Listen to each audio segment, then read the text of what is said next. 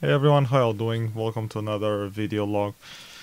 Today I've been wasting my evening testing some wireless keyboards and mouse, specifically this Fusion 5 keyboard and mouse with dongles, which I have like a whole bunch of them. I got it from the auction of the stuff that I bought of Artica a few months ago. I got have like 7 keyboards or something like that, and at least a dozen mouse or close to a dozen, but I don't have enough dongles. And today I was testing all of the keyboards. 5 of them work properly, and one of the dongles is keyboardless, so I have 2 orphan keyboards whose dongle doesn't match. So I was searching the internet for how to reprogram this dongle to make it work on a new keyboard.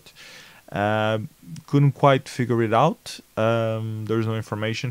There's no much information about Fusion 5 wireless keyboard combos at all. They're not very popular.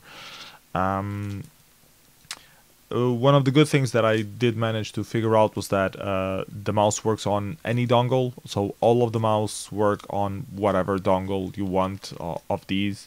It just detects the first one that connects. Unfortunately, the keyboards seem to be mapped directly to just one keyboard.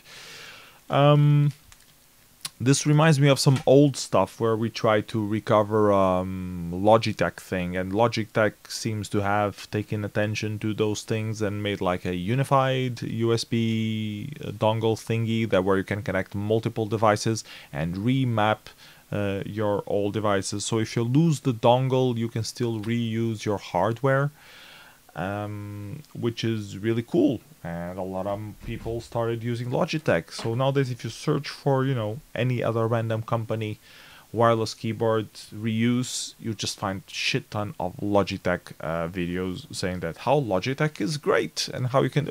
Well, yeah, but I don't have a Logitech wireless keyboard. I have a bunch of Fusion 5s, which there is no info on. I found a random lost dongle from Microsoft, and I will tell you what Microsoft does. And I found a lost USB dongle from ASUS. The ASUS is pretty generic USB. You can just connect it to a computer and works as a USB dongle thingy. You can connect whatever USB things you have. The Microsoft one came from keyboard or mouse combo. I think it was a combo, but it might have been just one of the devices, which comes factory defined for the specific keyboard. So if you lose this, your keyboard is useless, and if you have this, you can't reprogram this to work on any other keyboard. So this little thing from Microsoft is pretty much useless. It says here that it's model 1496 R01. What am I saying? R201125617. This is what I searched. Actually, I found a few people trying to sell this on eBay, but I don't know who would buy. There weren't that many, and they were all in the past, so I don't know what the hell happened to them. But at some point, someone sold these, which is weird because there was like no information on how you can reuse them in any way. If anyone knows any about this Microsoft shit, let me know. But as far as I know, this is like electronic waste that I can just throw away. The ASUS Bluetooth is probably useful though. I have to check with Christina if I know she has some Bluetooth stuff. Don't know if she needs an extra dongle. If she does, it's for her. If she doesn't, it's up for sale.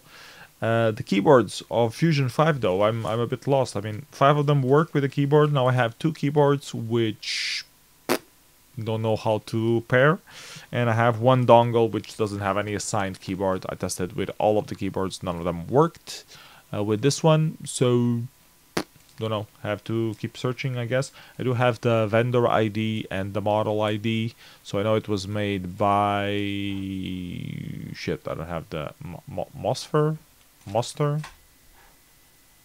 I don't have it open anymore. I don't remember. I did write it down at a place which I will look up while I'm filming so that I can include the info in the video.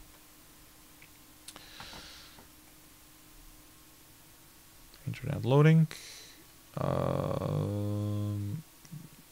Device ID 4101 produced by MOSART with an S. MOSART semiconductors, based out of Taiwan apparently.